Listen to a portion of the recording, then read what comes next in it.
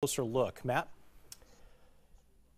Brian, I have to say, this is what we needed. News that when it comes to the death toll here in Washington, the worst may actually be behind us, as we hear from a local woman about why it is so important to stay home. Just because you have the virus doesn't mean it's a death sentence. That's Marianne Obenchain of Olympia, who has been dealing with the coronavirus and its impacts for more than 2 months. Here you see her in a hospital bed in California under supervised quarantine. She was one of those vacationing on the Diamond Princess cruise ship, where more than 700 people tested positive in February.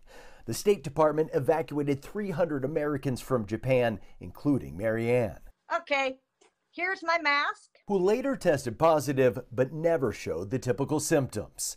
Still, she always took the approach she had to go above and beyond to protect others. For people who are having difficulties with this, I would say, don't look at it as what you can't do. Use your imagination and figure out what you can do without coming in contact with your neighbor. It may save a life, according to the U.S. Surgeon General, who delivered a dose of reality about the week to come. This is going to be the hardest and the saddest week of most Americans' lives, quite frankly. This is going to be our Pearl Harbor moment, our 9/11 moment, only it's not going to be localized. It's going to be happening all over the country. Although here in Washington, the worst may be behind us. New data from the UW suggests deaths in this state caused by the virus will peak again today, then continue to drop for the foreseeable future, but only if strict social distancing measures continue, what this virus survivor calls a must. It sounds like you believe that we all have a responsibility in this. Well, yes, it's a personal responsibility because it's not a me thing.